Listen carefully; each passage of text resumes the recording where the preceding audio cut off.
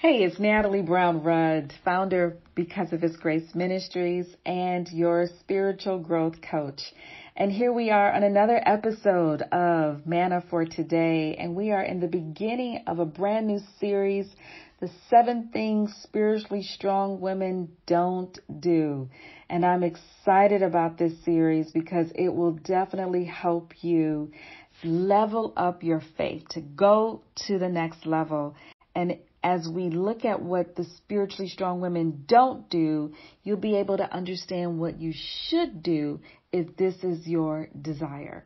And so thank you for listening and tuning in and sticking with us. And I want to just give a shout out to our sister Danielle, who listened to episode number 2 and was able to get on the prayer call and share how she defines spiritually strong and how she is intentionally seeking the Most High so that she can become that spiritually strong woman and grow in her faith. And so thank you, Danielle, for always being an encouragement and listening in and sharing your insights. Love you dearly.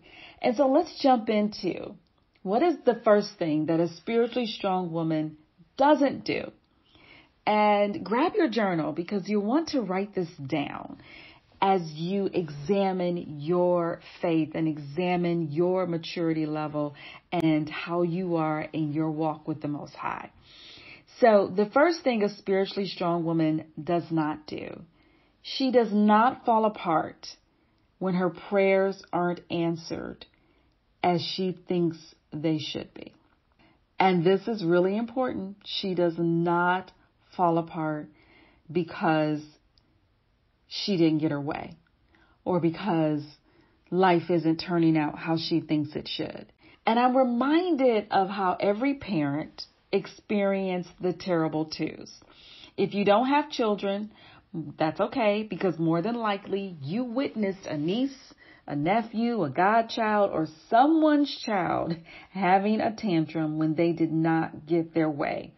You saw the screaming kid rolling around on the floor, kicking his or her little legs, mad and snot-nosed, crying to the top of their lungs.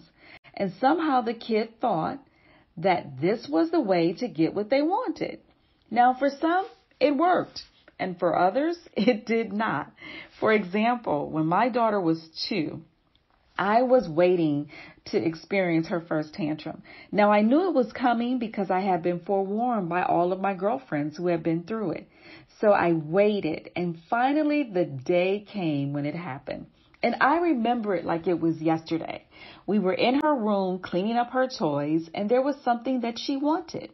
And I firmly said no. And she pouted and then proceeded to do the very thing I told her not to do. And then it happened. She fell on the floor and started rolling around, crying louder and louder and kicking her little legs out. and I chuckle as I think about this. Now, even though I was prepared, I was stunned by what I witnessed. I honestly did not know how to respond.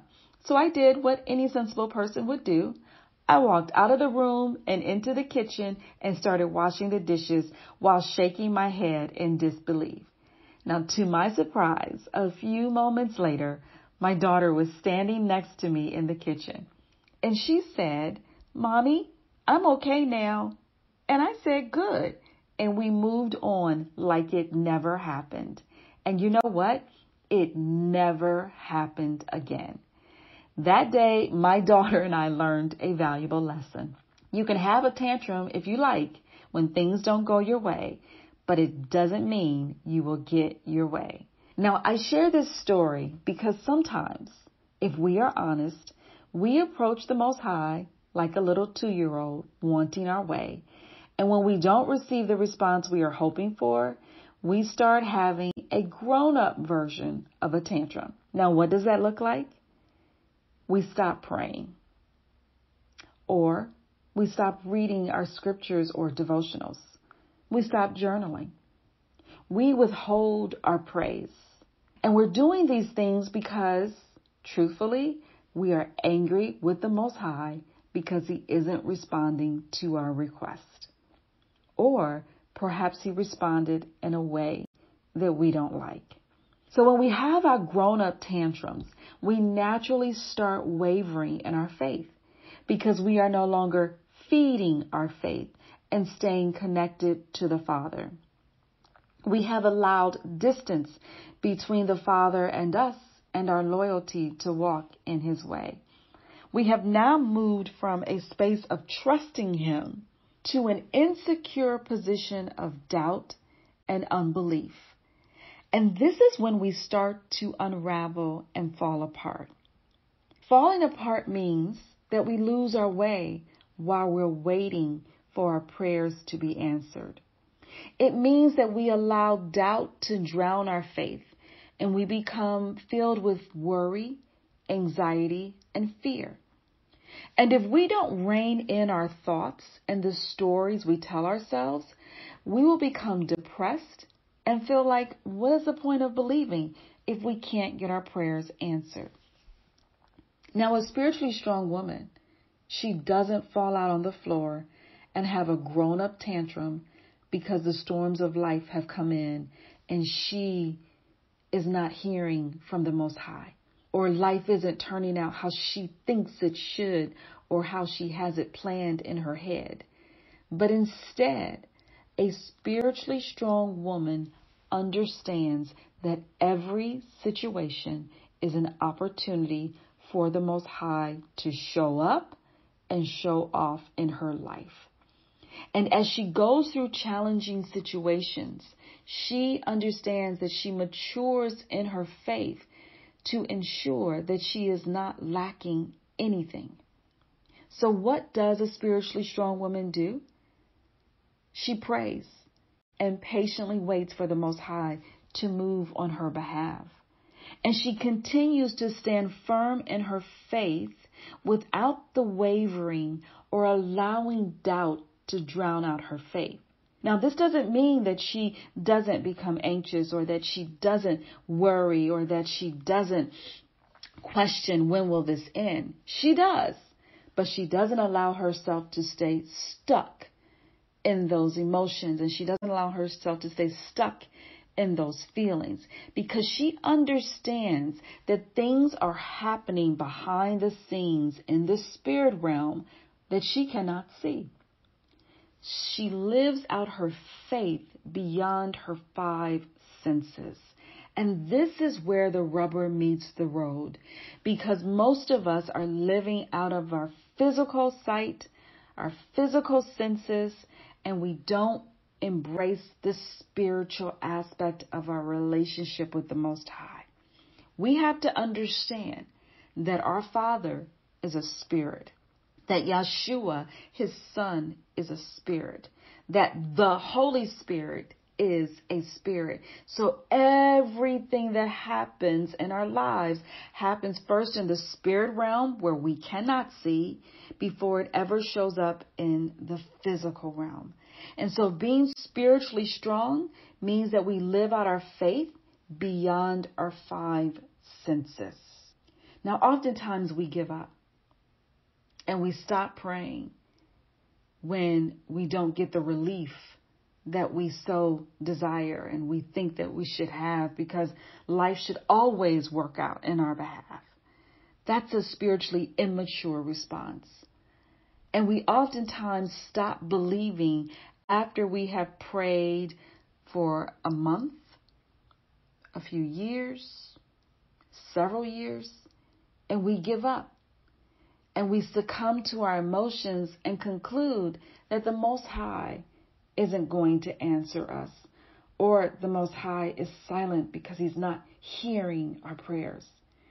But a spiritually strong woman, she bases her faith on facts and not feelings. So she turns to her playbook, the Bible, to find direction. And if you turn to the book of Daniel and you read chapters 9 and 10, you will find a story about Daniel praying to the Most High for direction. And in one part of the story, he prays and he gets an answer immediately. But then the second part of the story, he prays and there's a delay. And Daniel's response to the delay shows his maturity and his faith in the Most High. He doesn't waver. He stands firm and he continues seeking the Most High. But what I love about the story in Daniel's chapter 9 and 10 is that it gives you a glimpse into what happens in the spirit realm when we pray. And that there is spiritual warfare that's going on that is causing delays in our prayers being answered. Because Daniel walked with the Most High and he was a righteous man and he was faithful in seeking the Most High, when Daniel prayed, his prayer was immediately answered. But there was a delay with the messenger getting to Daniel because of the spiritual warfare that was happening. And that is why you have to turn to your playbook, because your playbook will tell you what's going on, what to expect, so that you do not have to waver in your faith, but instead you can stand firm, fixed and unmovable, because you know that the Most High heard your prayer and that the answer is coming. Now, Daniel did not lose his faith. He was spiritually strong. But imagine if Daniel had given up and had stopped believing. Imagine if Daniel had had a grown-up tantrum.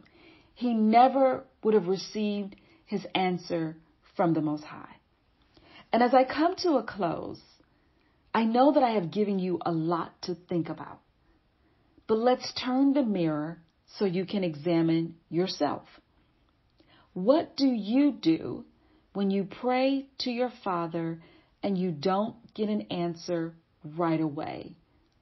Or the answer that comes is not to your liking? Do you revert to your terrible twos and throw a grown-up tantrum? How do you respond?